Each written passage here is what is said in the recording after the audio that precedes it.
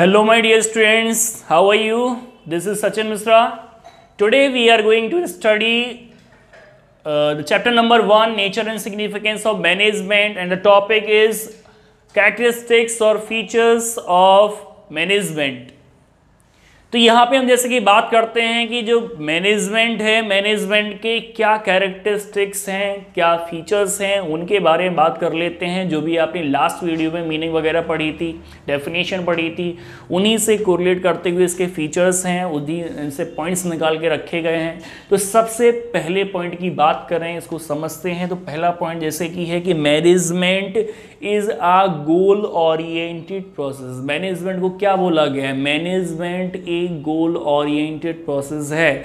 Goal oriented का मतलब क्या होता है? यानी कि ऑब्जेक्टिव सेंटर्ड एम। मतलब मैनेजमेंट का मेन एम क्या होता है कि जो ऑर्गेनाइजेशन के गोल्स हैं, उन ऑर्गेनाइजेशन के गोल्स को अचीव करना। ठीक है, तो इसलिए आपको पहला पॉइंट ध्यान रखना है, management is a goal oriented process. तो management always aims at achieving the organisational गोल। इसी के वजह से ऑर्गेनाइजेशन में जितने भी एम्प्लॉइज काम करते हैं, वो सारे उनके सभी के इंडिविजुअली जो एफर्ट्स हैं, वो एक कॉमन डायरेक्शन में लगे होते हैं, जिसका मेन मकसद होता है ऑर्गेनाइजेशन के गोल्स को, ऑब्जेक्टिव्स को अचीव करना।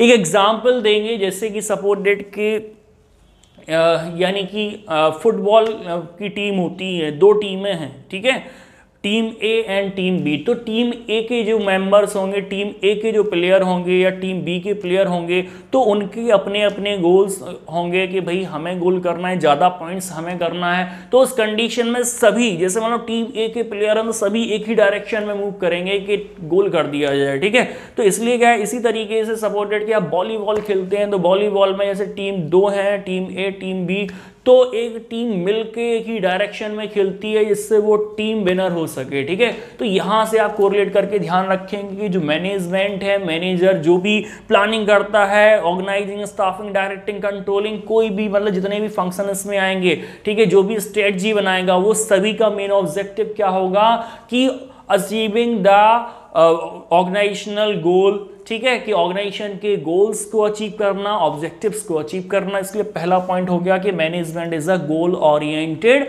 प्रोसेस। के बाद बात करते हैं, सेकंड बोला गया है कि मैनेजमेंट इज परवेसिव। परवेसिव का मतलब समझ लो, परवेसिव का मतलब है यानी कि सर्वव्यापी, यूनिवर्सल। ठीक है, तो इसलिए बोला गया है कि मैनेजमेंट इज परवेसिव या फिर management is a universal phenomenon. Universal phenomenon का मतलब क्या है कि मैनेजमेंट एक सर्वव्यापी अवधारणा है, सर्वव्यापी एक कॉन्सेप्ट है। कहने का मतलब है कि हर जगह इसकी जरूरत है। ठीक है, चाहे वो बिजनेस ऑर्गेनाइजेशन हो, चाहे वो नॉन बिजनेस ऑर्गेनाइजेशन हो, ठीक है, चाहे वो प्रॉफिटेबल बिजनेस हो, चाहे नॉन प्रॉफिटेबल बिजनेस हो।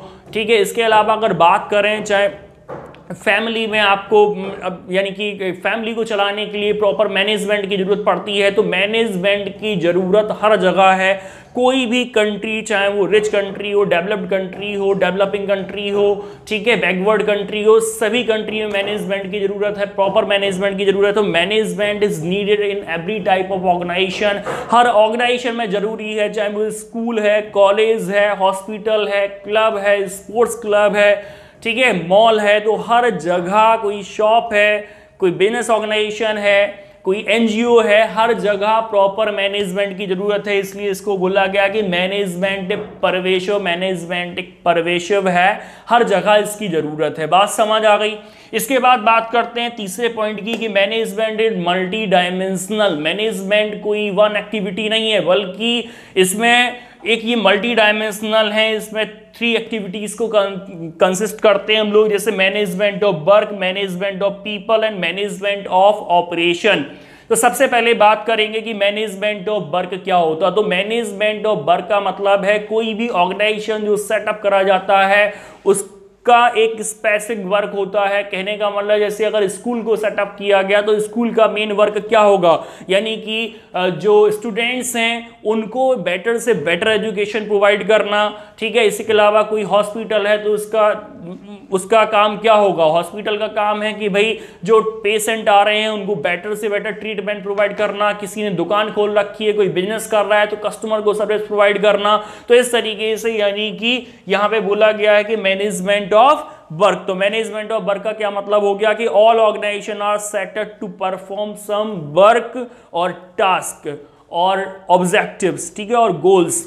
तो management activities M eight achieving goals और टास्क और वर्क टू बी अकम्प्लिश। तो टास्क और work depend upon the nature of business, जो मैंने अभी आपको बताया है, ठीक है, कि भाई स्कूल है तो वो गुड एजुकेशन प्रोवाइड करेगा, अगर कोई हॉस्पिटल है तो बेटर से बेटर ट्रीटमेंट प्रोवाइड करेगा पेशेंट को। तो ये इसके कुछ एग्जाम्पल हो जाएंगे। बात करते हैं मैनेजमेंट ऑफ पीपल। अब ये काम करेगा कौन, तो काम करेंगे जो उसके एम्प्लॉइज होंगे, जो पीपल होंगे वो, तो उनको एक तरह से मैनेज करना पड़ेगा। तो पीपल होते कौन हैं, यानी कि पीपल हैं जो ऑर्गेनाइजेशन में काम कर रहे हैं लोग, यानी कि people are the human resources of the organisation. और ह्यूमन रिसोर्स एक तरह से most important asset of the organisation. ये एसेट होती है किसी भी ऑर्गेनाइजेशन की।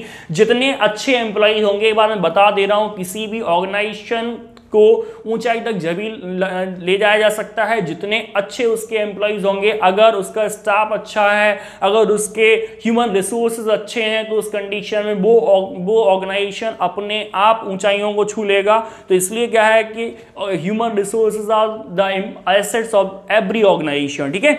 इसके अलावा बात करते हैं कि management has to get task accomplish through people. तो मैनेजमेंट के थ्रू क्या होता है कि जो टास्क हैं, जो वर्क दिया गया है, वो पीपल के थ्रू वो वर्क कराया जाता है, by making their strength effective and there weakness irrelevant. और managing people has to dimension. लोगों को मैनेज करने के लिए हमें टू डायमेंशंस ध्यान रखने हैं।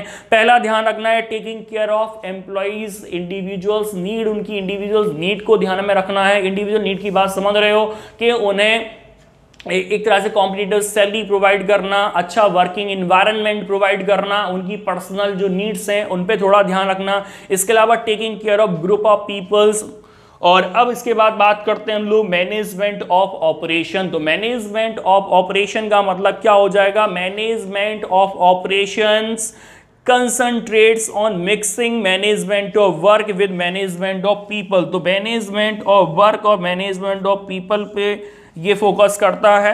इन दोनों से एक तरह से इन दोनों को जो मतलब वर्क है वो असाइन करना पड़ेगा पीपल को, और उसके बाद में उनसे वो काम कराना होगा। इसलिए बोला गया है कि management of operation concentrates on mixing management of work with management of people, that is deciding what work has to be done, how it has to be done and who will do it। ये क्या काम करना है, इसके अलावा कैसे वो काम होगा, और इसके अलावा कौन काम करेगा, तो वो टास्क असाइन करना। तो उसको बोलते हैं हम लोग मैनेजमेंट ऑफ ऑपरेशन, उसको वर्किंग ऑपरेशन में लाना, ठीक है। अब हम लोग बात करते हैं next, management is a continuous process. को क्या बोला गया है, कंटीन्यूअस प्रोसेस है, नेवर एंडिंग प्रोसेस है, बराबर चलती रहती है। कहने का मतलब है, प्रोसेस का मतलब यहाँ पे जैसे यहाँ पे कुछ फंक्शंस परफॉर्म करने होंगे जो बराबर कंटिन्यूअसली चलते रहेंगे।